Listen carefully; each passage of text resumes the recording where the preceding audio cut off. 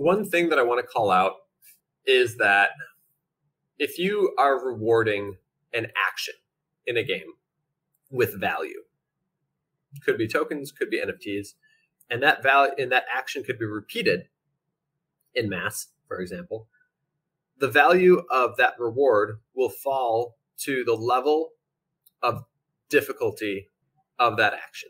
And if that action, say, is relatively easy or repeatable, then the fundamental value of that action approaches zero in the long run. And I think that's an important thing to consider with crypto games, is if you're creating an action that is giving, say, token value, but that action is easily repeatable by a lot of people, then the value of that action falls towards zero, which means your token is going towards zero.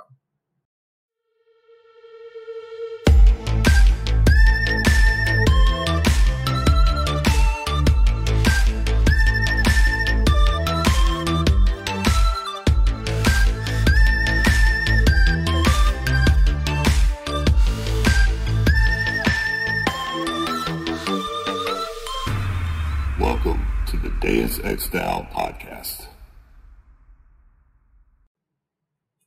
Welcome to the Deus Ex Down podcast. I'm your host Kepler, and today I'm joined by Nick to talk about token design, especially in the context of gaming.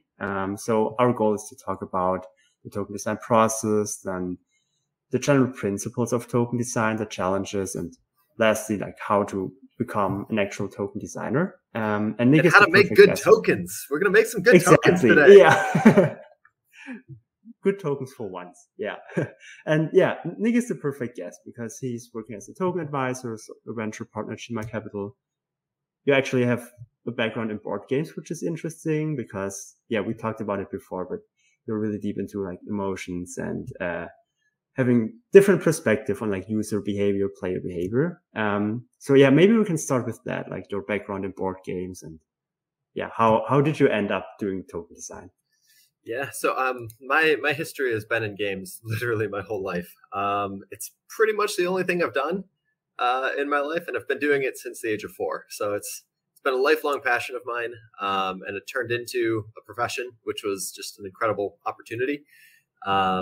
And one of the things that I really love about games is it allows you to understand the human experience more deeply. But it allows you to do it in a safe space where there's opportunity to fail without real consequence. Obviously, that's a little bit different with crypto because there's actual value involved. But my start was really built on the idea that you can do iterative testing very, very quickly, and you can see how human beings change their behavior or decisions or thought processes based on the rule sets that they're put in. And I found this really fascinating. So I got my start designing puppet video games when I was 4. I played the 8-bit Mario, and I loved it, and I had ideas on how to make the levels better. And better in that time was making more of what I wanted. So I drew out like huge levels on pieces of paper, handed my parents a cardboard controller, and I moved a Puppet Mario across the screen with my finger as they shouted out A and B. I moved into board games shortly after that. Started making card games when I was 6 and 7. And I didn't have a ton of people to playtest with, so I ended up playtesting against myself. And through that process of playing against myself regularly, it was really interesting because I knew all of what the opponent was going to do because it was me. And so I was able to ramp up my strategy really, really quickly. And through this process, I was able to start imagining how the other player might be thinking, just from a deterministic standpoint, like a logic standpoint. And that helped me design really clean rules because I was able to find, workarounds to the rules to find, a better shortcut, a more optimal path, for example. And if that didn't match the experience that I was trying to create, I would design a rule to block it. That really kept coming to fruition when I made 450 of my own trading card series, a la Pokemon. I was really inspired by that. I was a Pokemon master back in the day. I was super into video games, played a lot of Zelda, played a lot of RPGs, a lot of Mario, platformers. I got into a lot of different stuff. I used to, my parents only allowed me 30 minutes of screen time a day because they thought it was going to hamper my development. So I used to wake up every morning at about 3 a.m. and I would play video games for 2.5 hours before my parents would come wake me up for school. So I had to get the gaming in. It was it was crucial for me. But yeah, I went into board games, but I also went into party games. I was running amazing races in my neighborhood for kids for upwards of 200 people, simultaneous action. And I was so logical about it that I designed the race in such a way that it would run automatically. So I would spend these parties literally sitting back in a chair, not doing anything and watching the race run itself. So that was a really big, inspiration for me as well. Going into college, I really wanted to take my skills to the next level, and I had fallen in love with Survivor, the TV show, and I really wanted to work on it. It was a dream of mine. And long story short, I ended up walking up to Mark Burnett, who is the CEO basically of the show, and asked him for a job cold. I was super lucky. I got to work in the Philippines for 4 months, building, painting, and testing all the challenges on the show. So I worked in reality television as a challenge designer. Something that I picked up that was really interesting there is you always have to pay attention to who the real audience is. And you think you might be making the challenge for the contestants, but really you're making it for the people that are watching back home. Naturally, you're considering things like safety for the contestants because everybody's living on 100 calories a day. But it's just a different mindset that you're thinking in. You're thinking about camera angles. You're thinking about the setup. You're thinking about how long it might take to set up one of these challenges. And another piece, yeah, I know I'm going on a bit of a monologue here, but another piece that I picked up from reality television is that in a lot of life, you try to make things more efficient. And the more efficient you get, usually the more profitable or scalable things become. But in game design and in challenges design, for example, you're intentionally making things inefficient. And that's what creates the fun, is the inefficiency, because you have to try to discover what is the most effective way or optimal way to get past that inefficiency. And it makes you feel smart when you do so. That aha moment, that smartness, is really the addiction that keeps you going, that keeps you excited about the game. And that really led into escape room design. So I did a couple of escape room design. I did a lot of puzzles, physical puzzles. So I designed like little knickknacks and things like that, ways to move your arms, move your hands, trying to communicate with your partner who is across the room, who can't see you, but if you can communicate effectively, you can solve the puzzle faster. Things like that. So really playing with physical space and understanding of how humans can interact and cooperate. And eventually the through line with all of this stuff is a deep understanding of emotion. And this really came to a head when I was in board games. So I've been, I was a board game designer professionally for 7 years. I put out 35 board games in those 7 years, and I worked with every major entertainment licensor, including Disney, Marvel, Harry Potter, Netflix, Amazon, and then my biggest hit was Jumanji. So the newest version of the game Jumanji, that's in stores now. It's worldwide. And one of the big things that I picked up with board games was the full analysis of emotion. And one of the things that you do when you're considering designing a board game, because there's no interactive media, because the players themselves have to create the experience from literally just pieces of paper and cardboard, you have to have a deep understanding of how those human beings are going to interact with each other and play with the thing. And so when you're writing rules, for example, you almost want to leave some so that players can come up with their own house rules or get into an argument about what might be the right path. And you can write it in such a way that there is a right path, but it's still open to a little bit of interpretation so that when players create their house rules, they feel a sense of autonomy and ownership over the experience, and then they make it their own. So I just found a lot of really interesting pieces in all of these different types of games. And so when I say I'm a game designer, I don't really focus on one medium. I focus on the experience of game design and the idea that you are designing for repeatable emotions that you might want to experience over and over again. And so that tied really nicely into crypto. So I'll stop there and knock it back. Yeah, nice. I mean, there's a lot of stuff, and I want to dive a little bit deeper into some of it. So one thing you mentioned on Survivor was that you're building the game or the challenges for the audience and not necessarily for the contestants. And I think that's also something that is changing a little bit in game design with like Twitch and streaming being this big, right? You also have to look more in, because it's basically the new reality TV in a way, right? You have like personalities that play a game. So you want to invoke certain emotions within the streamer, that they build a good stream, that other people like see their personality. And I feel like, yeah, there's like a parallel here. And also when you said inefficiencies, I think that there's examples of that in gameplay as well. Also like in economy. So for example, if you have a trading system and you have different trading posts and you have travel time between these, then of course you will have arbitrage opportunities. So some people like they can earn money by being this arbitrage trader, right?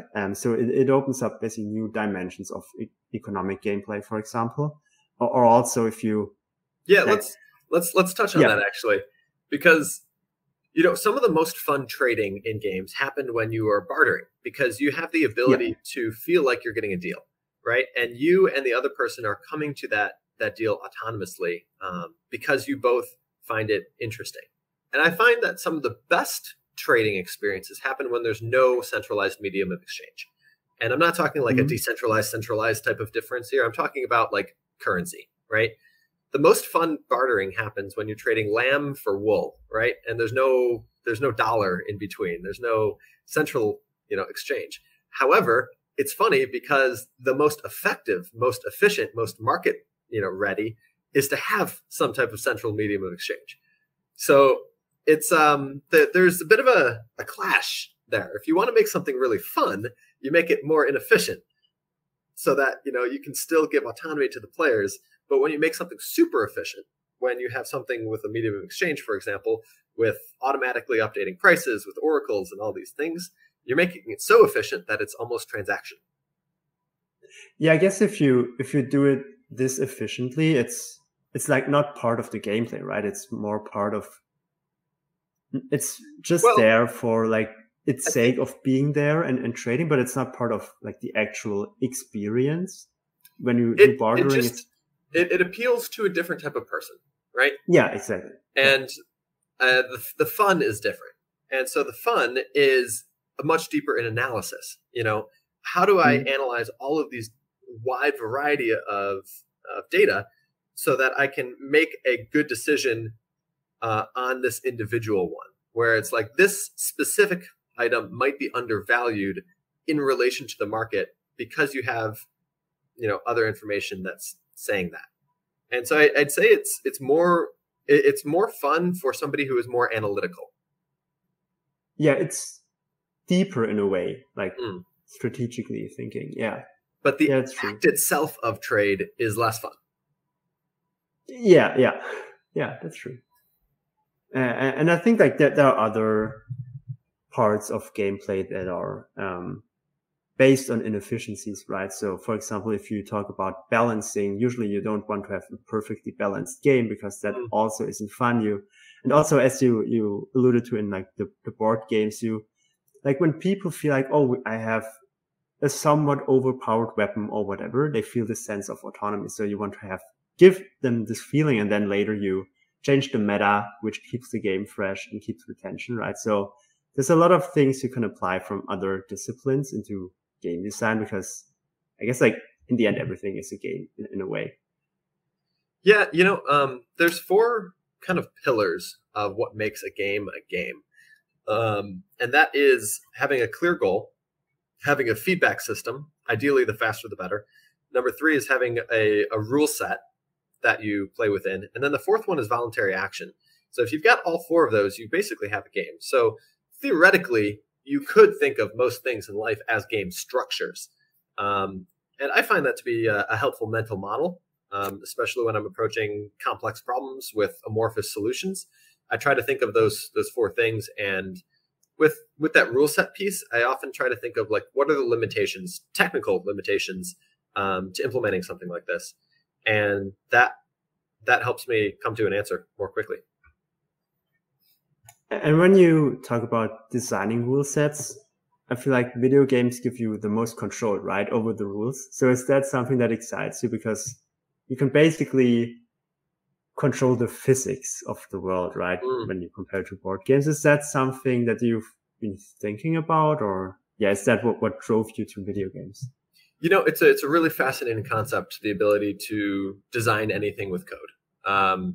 The tricky part is because the design space is infinite, you have to drill down into things that you already know. And a big piece of video games for me has always been, because it's such a risk intensive process, you need to really have a deep understanding of the marketplace and the things that might resonate already, because it doesn't make any sense to make a game that's very random, just with so much risk on the line.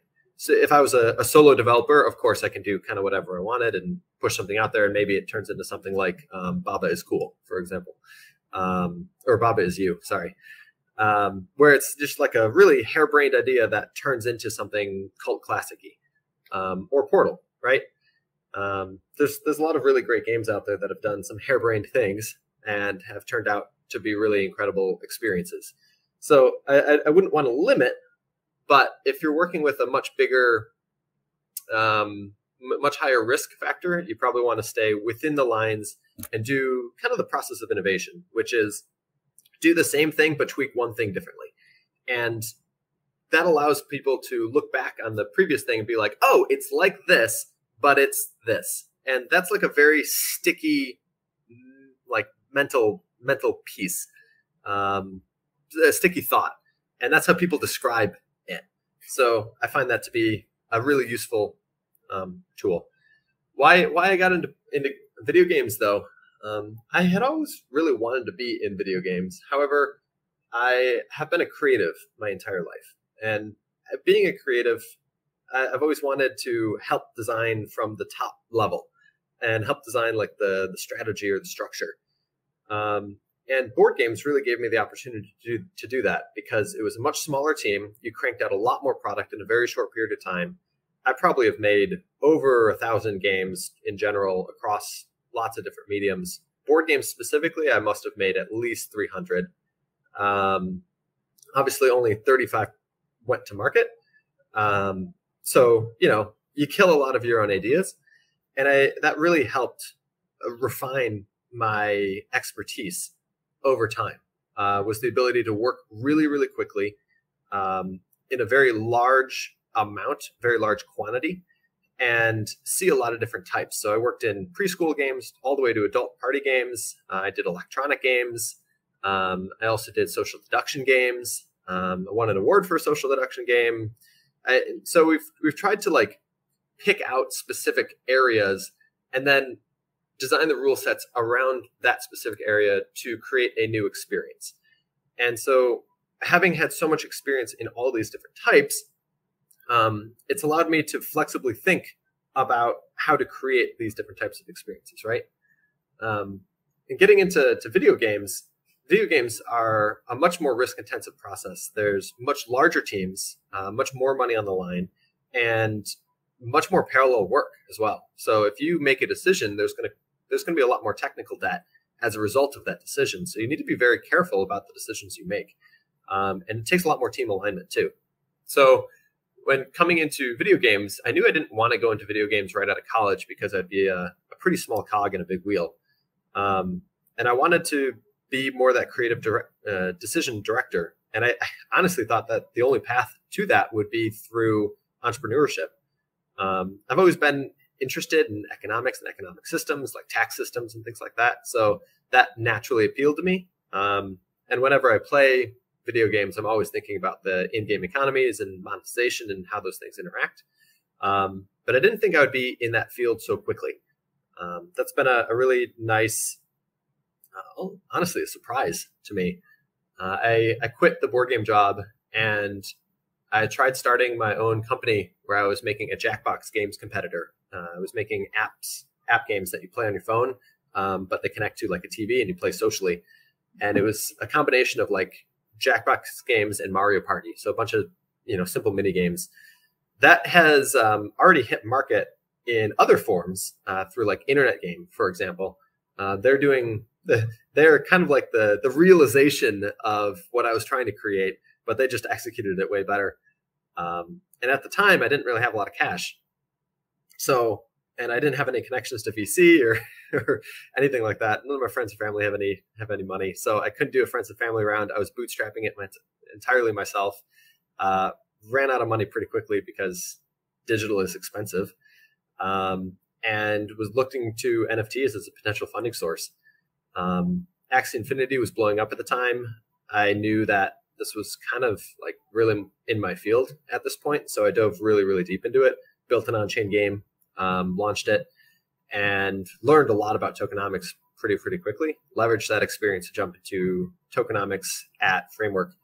So I was their in-house tokenomics and governance designer. So I got to work on a bunch of different protocols and games and do a lot of reviews of games, do a lot of DD. So I really got a sense for the market and what was working and what wasn't working and why. And I saw a lot of interesting patterns there. So that really led me into having a pretty solid meta understanding of where the market is going for Web3.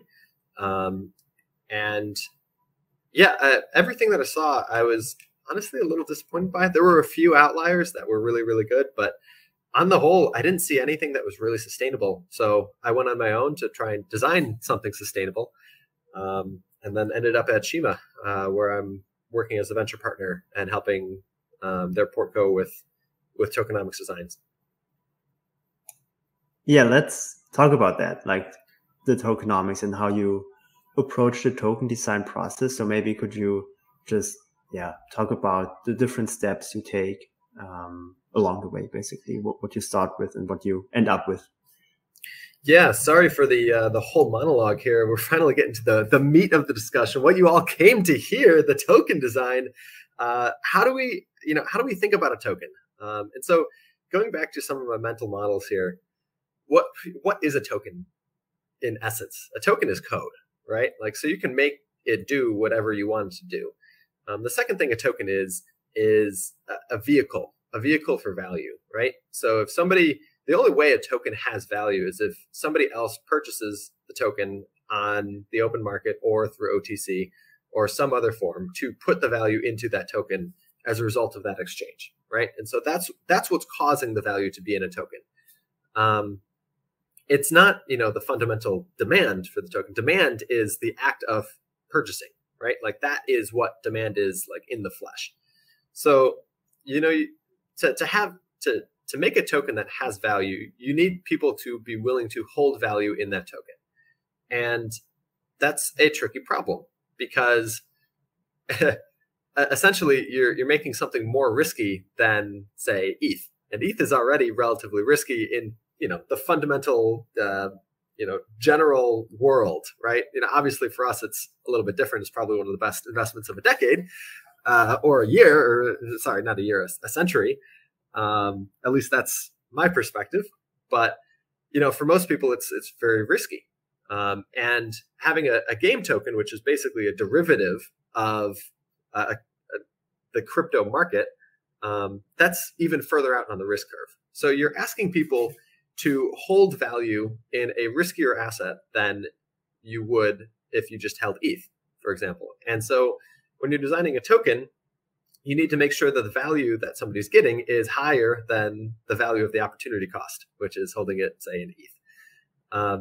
And so when I'm thinking about designing a token, you always have to be considering, okay, how is this going to deliver more value or more exclusive value that you wouldn't be able to get elsewhere? Some of that exclusive value could come in the form of potential price speculation for appreciation. It could come in the value of social value, for example, like you have a lot and people respect you for that. It could come in the value of entertainment value, where you can use that token or that NFT to unlock exclusive experiences that you wouldn't otherwise be able to play. And so one of the first things that I'm thinking about is, okay, what is going to give this value? Why is this going to be valuable? And why is it going to be more valuable, more attractive than just sitting in ETH, for example?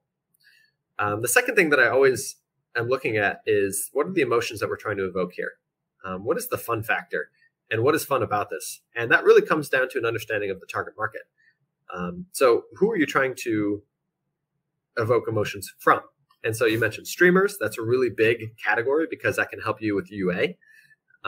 Is it moms that are short on time that are playing while the kid is in taekwondo, for example? Or is it guilds that are looking to, optimize as much as they can to, work together or potentially extract from the game? And so it's understanding who that target market is, what they're motivated by, and what they find fun. And that'll help you determine what emotions that you want to try and evoke. So do you have any emotions that you usually see in a lot of games that you can target? Is there like some way of a blueprint, maybe, at least for like certain target groups? Yeah. A lot of it is dependent on the game and the target market. For example, one of the things that I've looked at in crypto and Web3 game design is what are the main differences from crypto versus some other games. Like you could, if you want a epic world experience, you can go to like Horizon New Dawn, right? Or you can go to Breath of the Wild, or you can go Tears of the Kingdom, right? Or Elder Scrolls. Like the list goes on and on. There's tons and tons of experiences that you can have where you're immersed in a world, right? So what are the differences with Web3? What emotions are different there that you can capture? I think risk management is an interesting one. You feel smart when you manage your risk effectively, and that is a real strategic experience. I would say luck mitigation could be another one. Min-maxing is for sure a motivation. There's a lot more. I don't want to give away a lot of the secret sauce. But I would say that those are three good broad categories to start with. And a lot of it really comes down to who you're trying to appeal to. If you're trying to appeal to on-chain gamers, for example, who might not be able to understand, the basics of a smart contract, maybe you do something like Treaty, where you can make agreements with other people in the game to develop the game. And so, I think that speaks to UGC as a really killer use case for Web3. It really gives a reason for decentralization as well, and to have a group of people that are agreeing that things are good. Like, say, for example, like if you make a UGC game, you're naturally going to have a ton of UGC that's really, really bad. And somebody needs to sort through all that. And it can't be the core team because they just don't have the bandwidth. So you need a curation system of sorts. And I think Token gives a really good way to elicit this curation system. So I know there's a bit of a roundabout answer there, but I would say focus on the emotion that you're trying to appeal to based on the target audience that you're approaching, and identify what is unique about that. And don't just make a clone, because clones, I don't think they're going to work. You need to have some innovative piece on it, and just making it Web3 isn't the innovative piece. The innovative piece has to harken back to the different type of emotion that you're going to create in the player because of the rule sets that you've set up or the technology that you've set up. Technology is the enabler, right? The emotions is what the human experience is all about, or the relationships between people. That's really the heart of a game. So you need to understand what that is. Yeah, and I think when you mentioned risk management and min-maxing, it's a lot of things that have to do with numbers, right? And like understanding numbers in a way. So also what I feel like if you add crypto, you automatically add like on-chain games where you say, oh, they are financial games. But also if you have like a normal game and just add NFTs, you still have that financial layer in a way, and it changes people's emotions. Totally. Right? So yeah, as you say, like you can't just do skins and then these skins are NFTs, because it kind of changes everything, right? Yeah. And like, it's interesting because there's a lot of talk about, finance has taken the game outside of the magic circle. But frankly, the magic circle was developed as a concept to reflect video games at the time, right? And yeah, it speaks to flow, etc. But there's lots of other things that we might not consider games that are, game constructs, and some people find fun. So I think it would be limiting to think of these not as games. I think they are games, but unfortunately, they are more similar to zero-sum games, and that's just an important distinction to remember.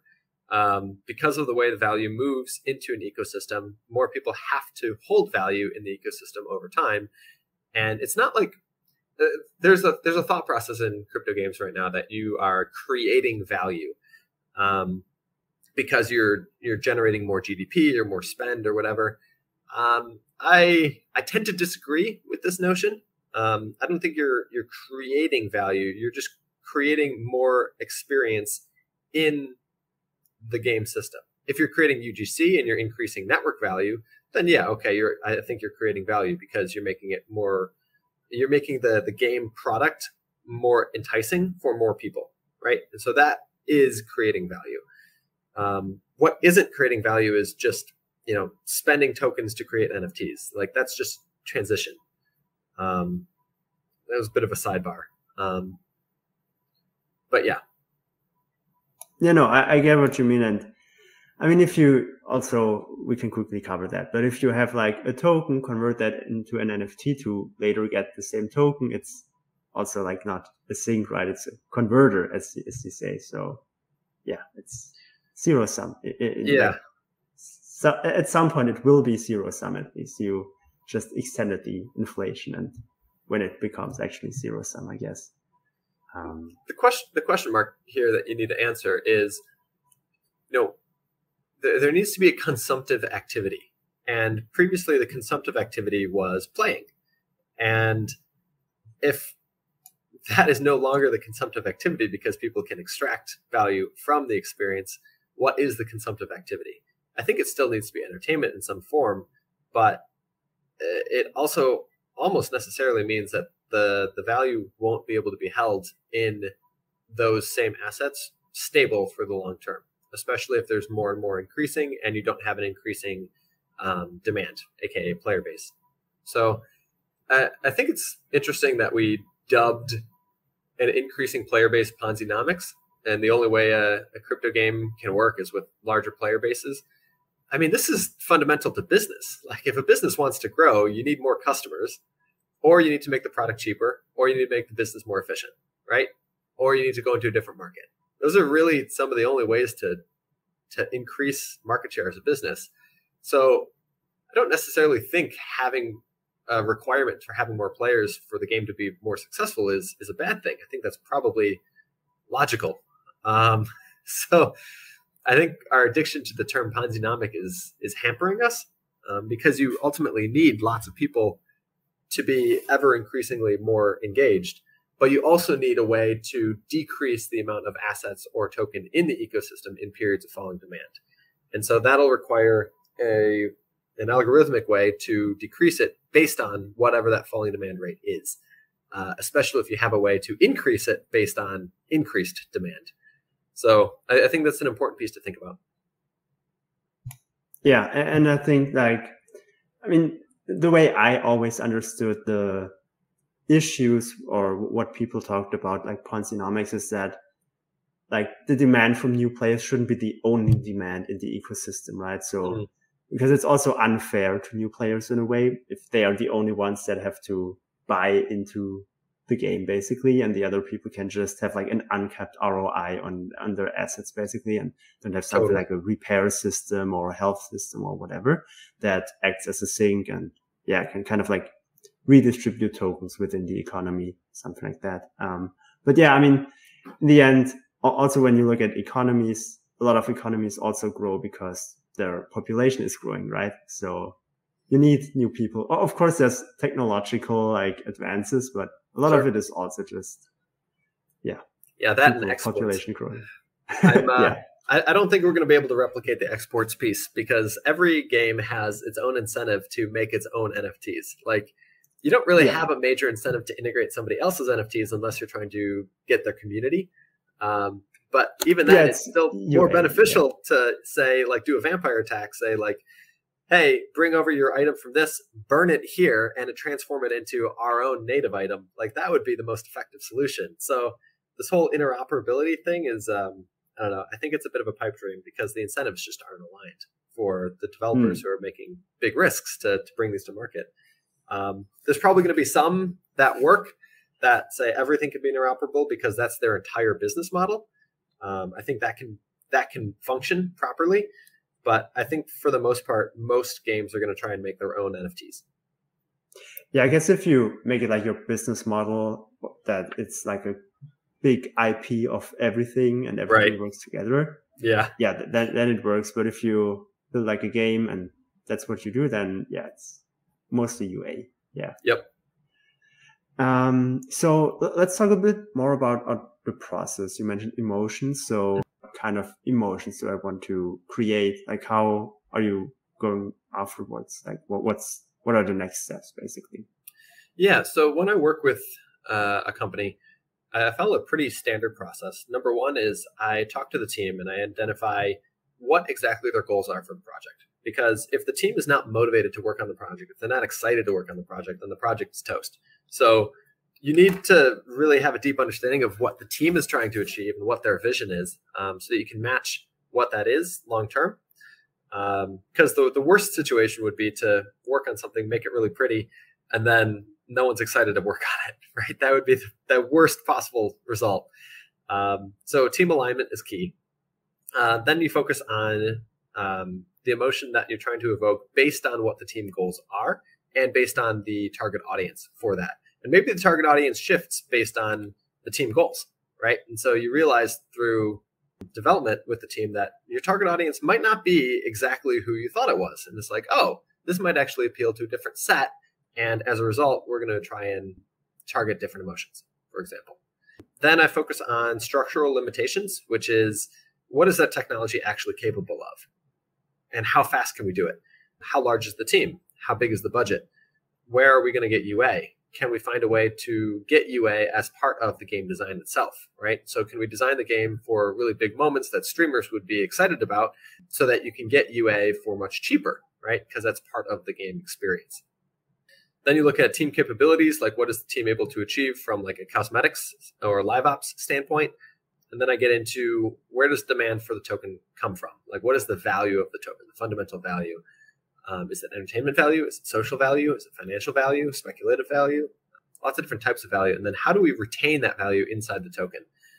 And that's all part of the thought process there. And then finally, we get to game integration. So once you know all of those previous things, that's when I really get into how do you weave this token into the game effectively so that the token isn't exploitable. And, one of the difficult things about putting a token into a game is if somebody's able to earn it in its fully liquid form, they're able to extract it immediately. And the only reason they would want to keep it in the game is for a couple of reasons. Number one, speculative value with the belief that it might go higher. Number two, usage of the token to increase your powers, for example, which theoretically you'd only use it if you get more rewards as a result of that. I think there's an opportunity in that piece to play with risk. Or number three, the entertainment value is worth it, right?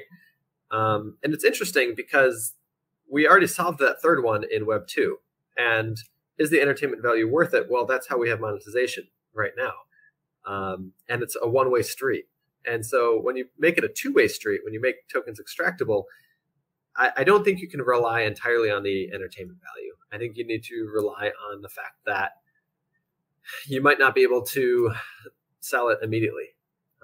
That might be a piece of the answer because you need value to be held in a token for a long time. And being held means not sold and also not spent.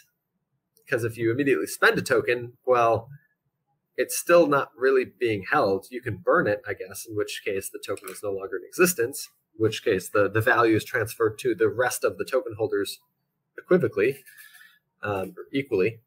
So there's a lot of ways to think about that, but I would say the process for thinking about it is those steps. And when you talk about like giving some barriers to exit, essentially, like, are you, for example, we can also go back to what we talked about earlier, like a token is probably way easier to sell than maybe an NFT, right? So are you thinking about, okay, token doesn't necessarily have to be like a fungible token, but also an NFT may be like better in this regard? Or are you thinking about like just exit delays or exit taxes, for example? Like, yeah, what are potential solutions basically? Yeah. Because all of this is code, you can do anything, right? And so I wouldn't constrain yourself to thinking in one way.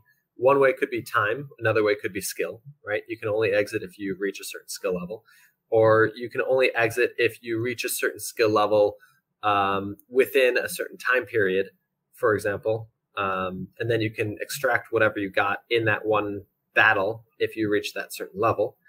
I think you need a blend of reputation plus skill. So you can only extract larger amounts once your skill level and your reputation is that high. And because you have a reputation that is account bound, you can't go below and play below that skill level. Because like here's the problem with real money gaming, like, and this is evident in poker, for example. You're always going to want to play just below the level that you're actually at, because that's the level that you can consistently win. Obviously, if you play at a higher level, you might have higher rewards, but you don't want to risk that much. You don't want to lose that much. And that same effect is in Web3 games. Like if there's a way to consistently beat the same levels over and over again and get rewards from it, you'll play just below your skill level because you know you're going to consistently win. Which is the most profitable method, right? It's not as risky. What we need to do as game designers is force players to play at the next highest level. And the best way to do that is to have reputation that are account bound. Yeah. Does that shed some light? Yeah. And I think like maybe we can talk a little bit about that. If you have like account bound reputation, like how would it look in like the real world? Can you provide an example of that? Yeah. The easiest example I would say is like you've got a leaderboard, right? And the top of the leaderboard gets the most rewards. It's full PvP. And theoretically, it's always best to play just below your true experience level so that you will consistently win. Because if you are risking a lot just to get one more level up on the leaderboard, let's not use leaderboard. Let's use tiers. So you've got different tiers that you're playing in, and it's better to stay in a tier below because you're able to earn more, even though one tier above, you could be earning a higher quantity, but you might win less, right? Less frequently. So in sum, it's better to be right below your skill level, right? So having an account bound reputation means once you break into the higher tier, you're stuck there. You can't go back down. Granted, there's always ways to hack that in the form of starting a new account and then playing all the way up. But I think the solution to that is making the path to earning a long period of time. So you won't be able to earn for like, say, the first 6 months of that account being live. Or you'll earn in very small amounts, for example, until you get to the point where you're high enough. So the opportunity cost for you to restart is higher than the risk you would be taking to play in this higher tier. And that's more of the equation. Okay, that makes it clear. Okay, thanks. Yeah, I think like one other point we can go more into is we already covered like the barriers to exit. Is there like other challenges and solutions that you see that generally work across a lot of games and like their token economies? Yeah. One thing that I want to call out is that if you are rewarding an action in a game with value, could be tokens, could be NFTs, and that value in that action could be repeated in mass, for example, the value of that reward will fall to the level of difficulty of that action. And if that action, say, is relatively easy or repeatable, then the fundamental value of that action approaches zero in the long run. And I think that's an important thing to consider with crypto games, is if you're creating an action that is giving, say, token value, but that action is easily repeatable by a lot of people, then the value of that action falls towards zero, which means your token is going towards zero. And so, yeah, I don't necessarily have a point beyond that definition. I think that's an important thing to think about. Something you mentioned previously about tokens and NFTs, though, tokens, because they are extremely liquid, you can sell them into an AMM without a buyer. And I think that's an important piece to consider, and it's an important distinction between tokens and NFTs. Is with NFTs, you need a buyer on the other side. And so NFTs are a lot more illiquid, and therefore better at holding value, retaining value over time for the game and game ecosystem. So I'm a bit more partial to NFTs than tokens. Obviously, I think tokens have their place and their purpose. But NFTs, in essence, are better at retaining value because they are harder to leave from. When something is super liquid, say a token, the only thing that's keeping them there is either the entertainment value or the desire to, upgrade more so that you can get more value from it. And to make that truly sustainable, you need a level of risk there. Whereas NFTs, it's a little bit interesting because you can deprecate them over time.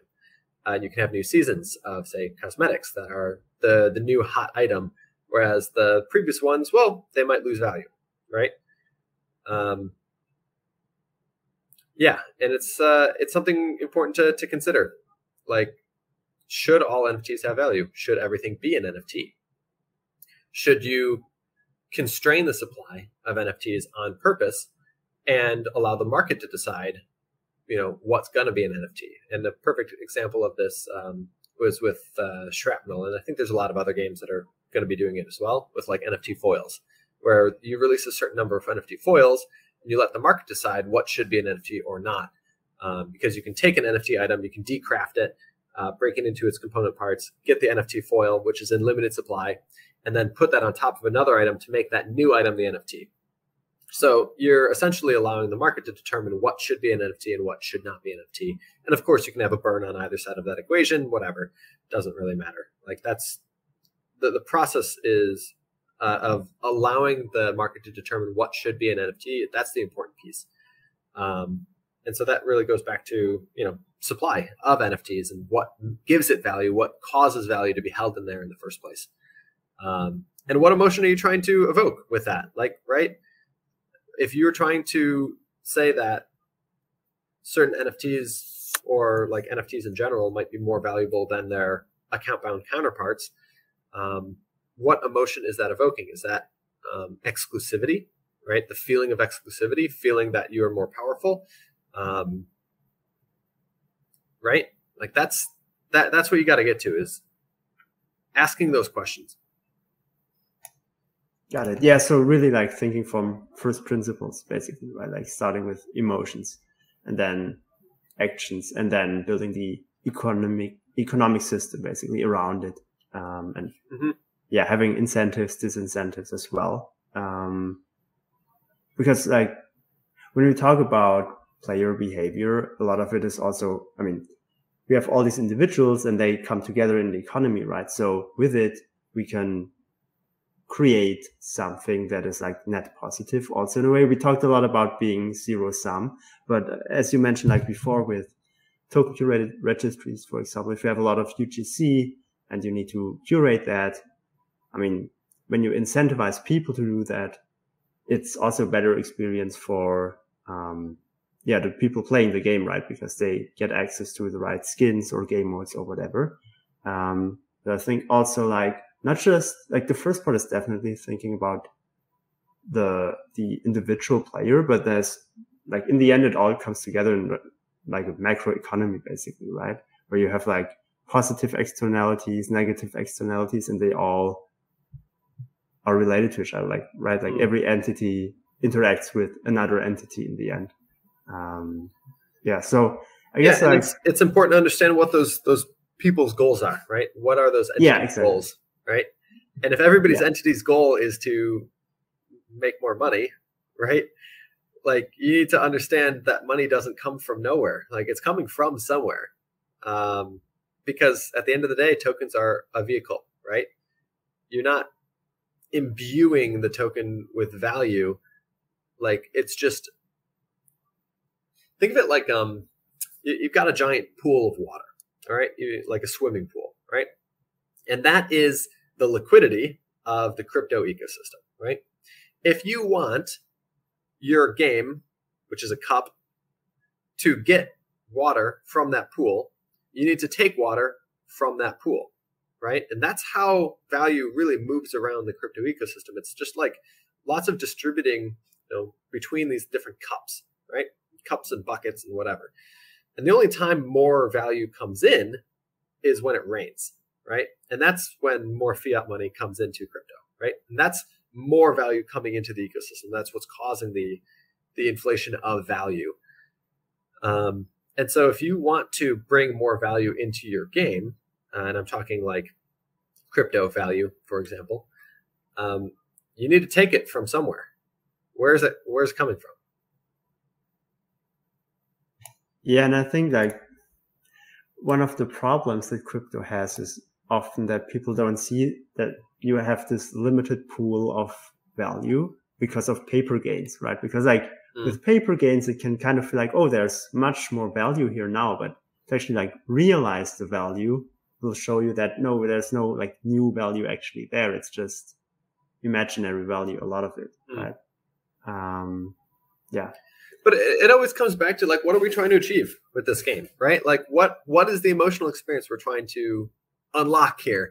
And don't get me wrong, I certainly see the value of lower UA costs because you're paying players directly rather than paying, say, advertisers. However, I don't think the paying advertisers is ever going to go away. But there's certainly an appeal to paying players directly because it makes them more excited, more engaged, etc. But if you pay players in tokens, and then they go sell the token, well, then you're getting hit double. It would have been better if you just gave them dollars in the first place. Because if you give them a token and then they sell your token, they're running away with the dollars and your token price gets hurt, right? So it's an interesting paradox to be thinking of. Like most people think, oh, if I give somebody tokens, I'm giving them free money, right? Like because I invented these tokens out of thin air. But you got to remember that these tokens are really a parking spot, right? It's a parking spot for value. And if you reduce the amount of parking spots, well, then each parking spot becomes a little bit more valuable, especially if there's a lot of cars that demand the parking spots, right? So I wouldn't think of tokens as free money. I would think of it as just a vehicle for value. And when you start thinking of it that way, you start realizing, there's different ways to be considering token design. Because ultimately, at the end of the day, people need to feel comfortable holding value in that token more than if they held, say, ETH. And that's a really difficult equation to figure out. And one of the things that helps with that is what we alluded to before, is that barrier to exit. A lot of games already do this. Say Roblox, for example. They take a very large cut when you try to extract Robux. And a lot of people think it's very predatory. However, when you look at the economics of it, they kind of have to do that. So I'm curious to know where we end up with Web3 games. I highly doubt we're going to be fully open for a lot longer, just because of the issues with that. And frankly, most games don't have longer than a 2-year lifespan. So you're going to get a really big spike in the beginning and then interest will die off. And if interest dies off, do people still hold the token? Maybe, maybe not. And we've got a bunch of people trying to build these forever games. I don't know. I don't know how long those last. There's only a few games that make it past 10 years. There's not that many. They're hard to come by. There will be a crypto game that does it, and they're going to write stories about it and wax poetic about it. But there's thousands of games that launch every single year. And so if we're trying to make something that's truly sustainable, I think you need to think about it a little bit differently. Limited time things are valuable, for example. Things with historical value, for example. Stuff that can retain value because it holds value for the people that are involved in it. That's what will help break it through.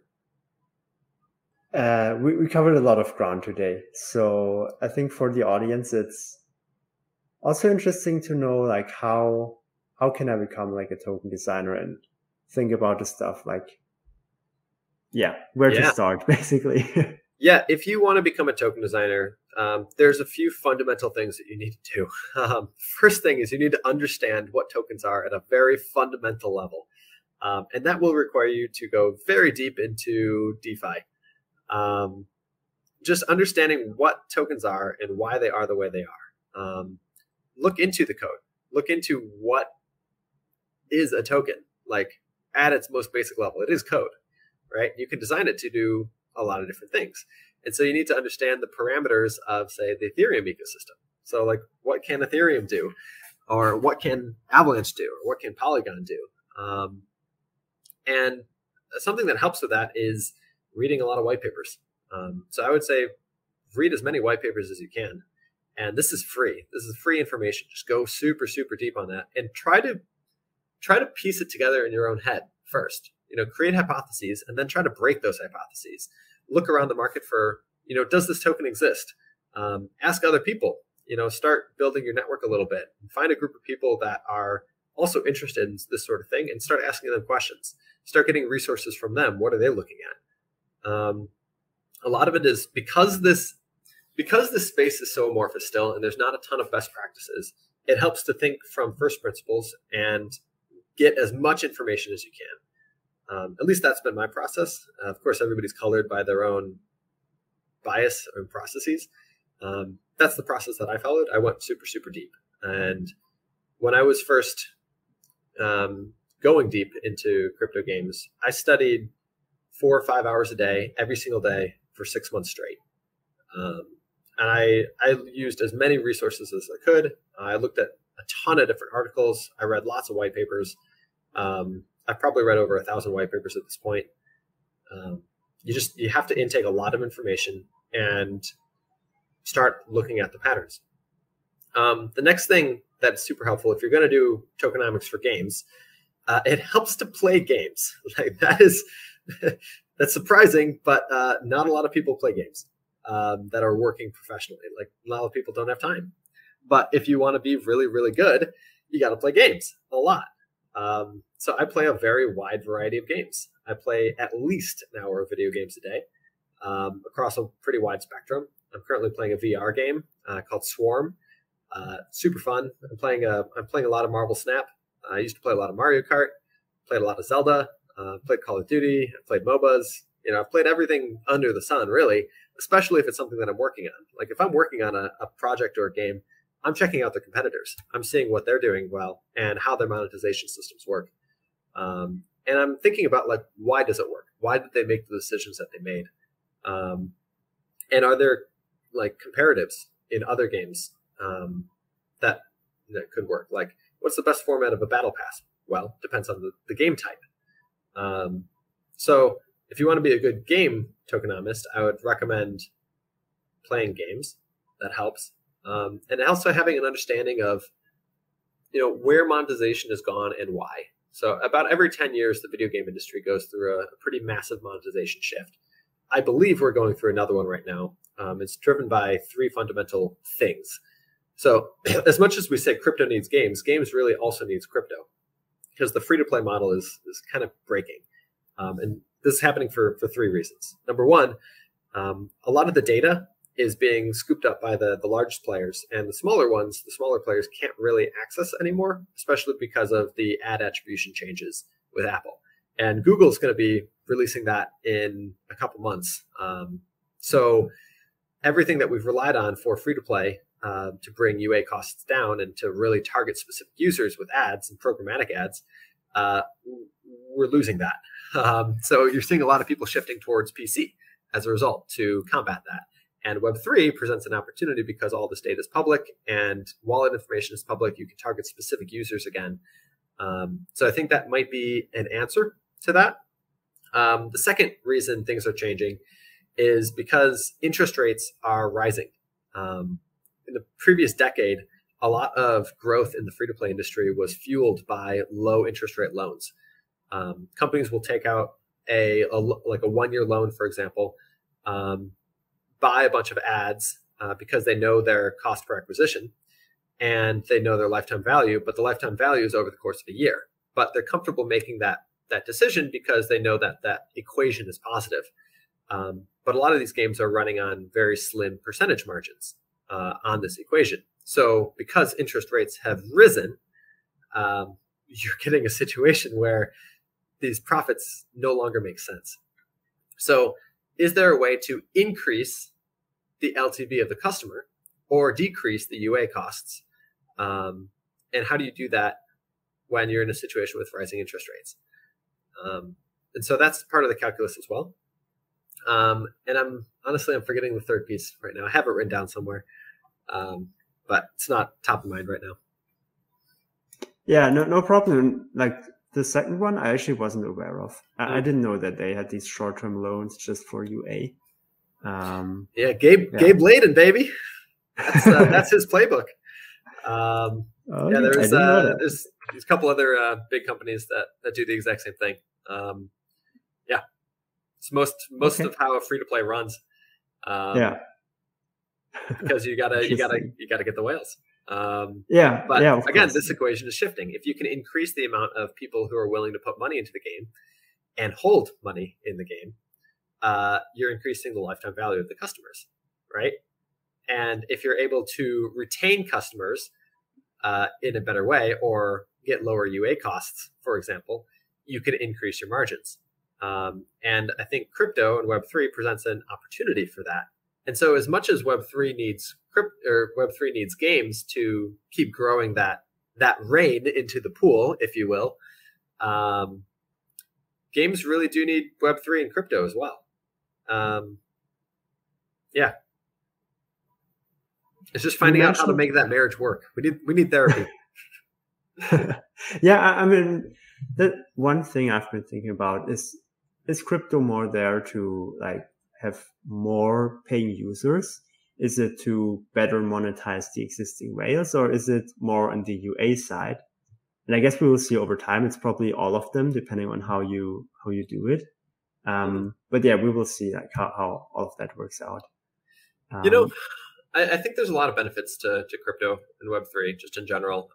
Obviously, you get a lot of efficiency in savings because the platforms are super streamlined. It uses a lot less energy. It's open, so you don't have any borders with that. So you instantly appeal to a global audience. So there's a lot of benefits to this, and I think crypto eventually dominates the financial landscape because of these factors, because it's just so much faster and it's secure. And you can cut out a lot of middlemen and third parties. So in terms of a payment rail, it's super, super effective.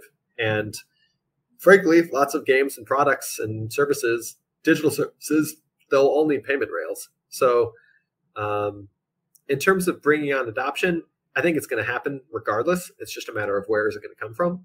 I personally think it's going to come from games because you can design a game to be, you can put blockchain in the background, for example, and people won't even know they're interacting with blockchain, but they're buying virtual goods and services, and gamers are already used to doing that. So I think that thesis is correct, that games will probably be the first avenue for adoption. I think this permeates, though. Obviously, I mean, I wouldn't be working in the space if I didn't believe that. So, yeah, of course. I mean, same for me. Yeah. So you mentioned Marvel Snap. I just wanted to say that they have a great GDC video on like their game design and how they thought about it. So for everyone in the audience, you should check that out if you're interested. And you actually forgot one good resource, which is your Twitter account. So now I give you time to shill all your links or whatever you want to shill.